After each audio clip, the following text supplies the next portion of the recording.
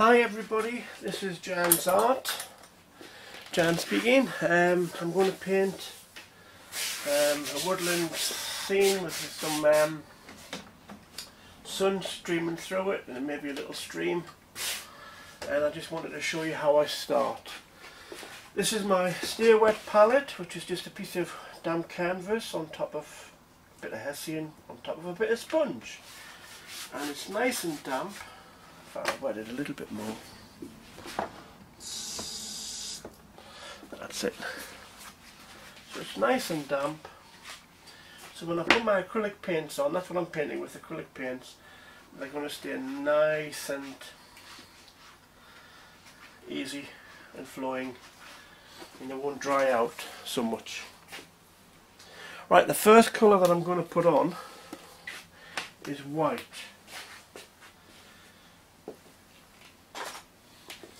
So I always like to put on a couple of dollops. One is for white and one is for mixing. Just so I keep my whites fairly clean. Okay? So there's the first white, and that goes on in the top left hand corner. Right, the next colour I want to put on, because this is going to have a lot of sun, I'm going to put on some yellows. Now I like lemon yellow, so there's a little dollop of lemon yellow. Then I'll put on some cadmium yellow. There's really not much between the yellows, but it saves you mixing the colours if you've already got the colours that you want. This is a cadmium yellow deep hue, which is a lovely yellow. It's going on to the orange.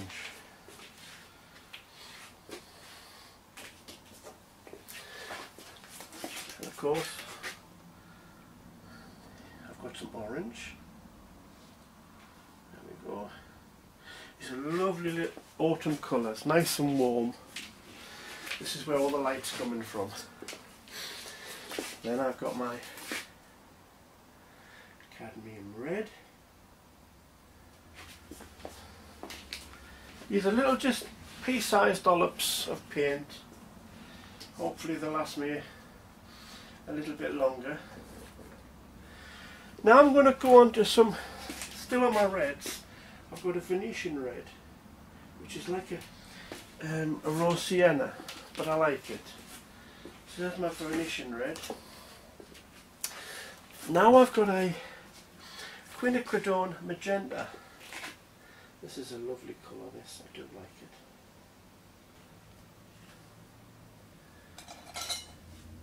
It comes out really thick. Because I literally cut it off the tube. There we go. This is a powerful colour, and it's going to give me some lovely shadows.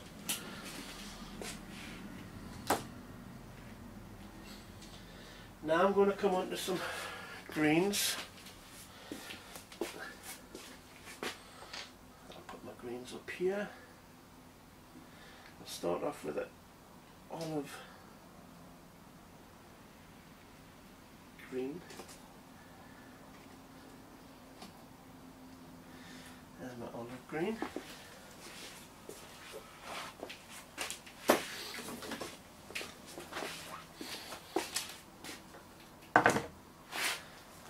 Clean my palette knife. Then I'll go into a bright green. You can never have enough greens when you're doing a forest. There's lots of ways to make greens with other colours, but it's nice to have the colours ready, waiting for you. I've got an emerald green.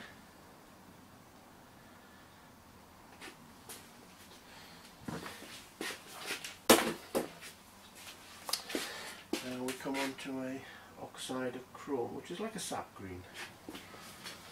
These are SAA colours. Right, I'm going to have a little bit of sky, so I want a cerulean blue. Okay, just a little bit of sky. This is going to be more foliage than sky, but I'll have a bit of sky coming through. Now I'm just going to finish off with my darks. Okay, so I'll start off with a raw sienna.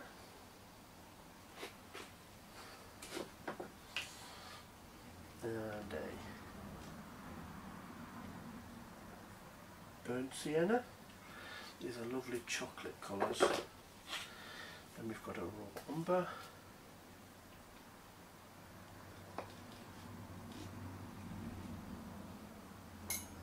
Doesn't want to come out the tube.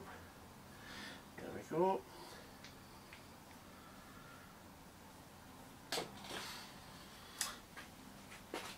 Now we've got a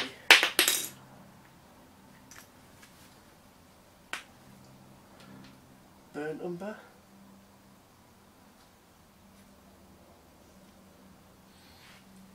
And finally, everybody's favourite, black. Okay, which gets a corner all to itself. Right, so there's my palette.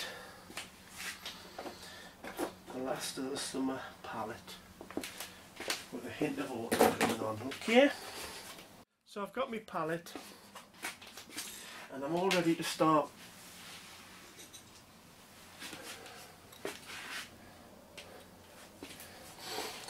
putting this all together into some form of a... Right, so what I'm going to do first off, I'm going to get me little painting brush. There we go. And let's just get some rounds in here. That'll do. Just to give me an idea what I'm doing. Now I'm going to have a turn in a river. So I'm going to have the river maybe coming down here and just disappearing there. Okay, so I've got a bit of river there, a river bank, and I've got we're going to have a bit of a bank up here. Now I'm going to have a really big tree. That's going to be the centerpiece, and that's just going to come straight through my painting. I just don't care, look, see? So we're going to have a big tree coming through there, and maybe, I don't know, something happening up here, maybe some trees up there. Okay, so that's my first scene. It's not much, but it'll get me going, okay? Right, next thing I want to do, just mop up some of this.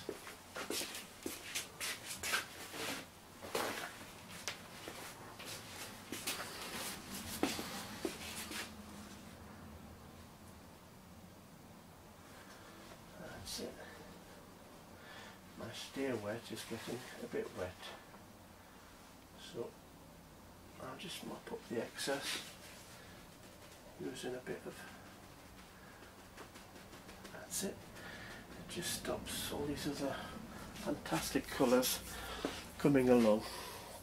Right, what I want to do now is I want to find out where my source of light is. So I think around about there. So what I'm going to do is I'm going to take some of my white, okay, and some of my lemon yellow, and that's going to be my source of light. Might have a little bit of cerulean, a little bit of white, just for a little bit of sky. Here. Now I'm using a gesso brush, just a 2-inch gesso brush, so I'll dampen it, get off the excess so it's nice and damp. Let's start off and we'll just put in a bit of sky up here.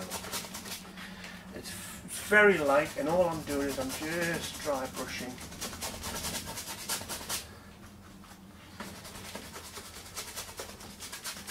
There we go. Just a little bit of something. Not a lot, I'm not really worried too much. This is more about the trees than it is the sky. So let's just put some of this cerulean and this white and this.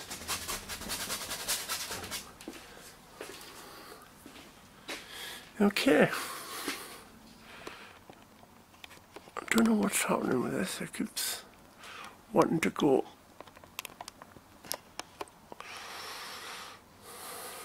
Right. Let's try this again. This is what happens when you try and do an impromptu studio. Right. So I'll clean my brush. I don't want any glue on it. I'm going to go into my yellow and white, and this is where my highlight is, where the sun's coming through, see? Just there. Now because it's coming through there, I've got to have it coming through on the water, if it's a reflection, yeah? So I'm just adding a bit of the lemon yellow. That's my highlight. Let's just add a little bit of white in the middle, so make it really bright. There we go. Excellent. So that's my light source. That's where everything's coming from, yeah? So I can see that.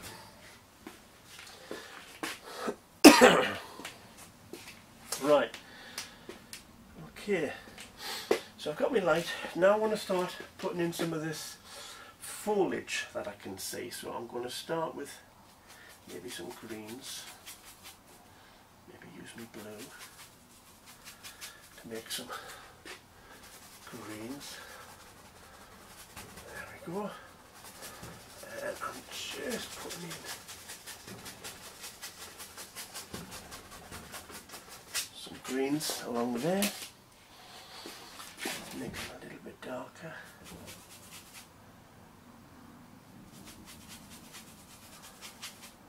Let's add some sienna to this.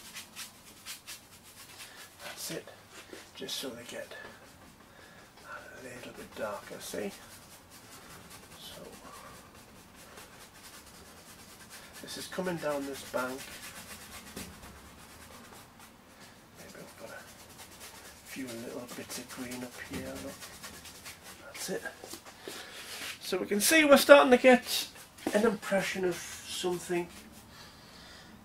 Let's add some more umbers to these greens. Bit of black. So we'll make them really dark. Oh, look at that, isn't that lovely, hey? Let's put some dark greens up here. Maybe some more of this dark green.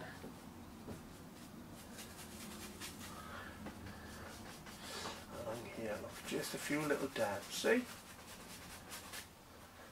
I don't want to spoil this highlight, so I'll go and put a horrible bit there, but it doesn't matter. It really isn't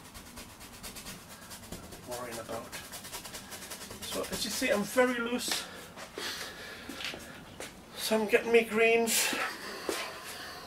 Right, I want to clean my brush, get this dark green off my brush, clean it,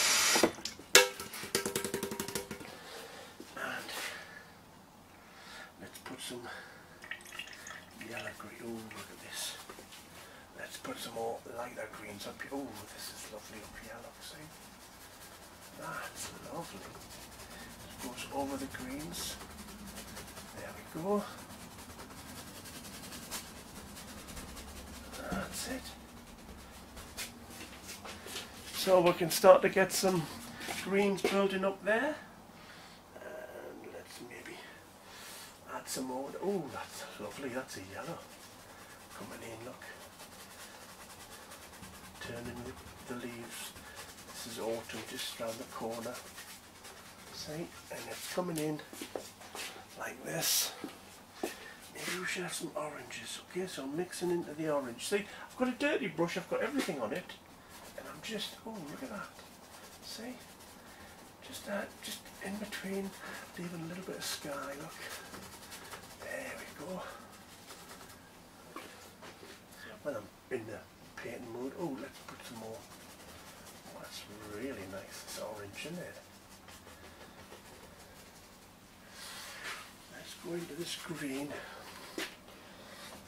Up here, look.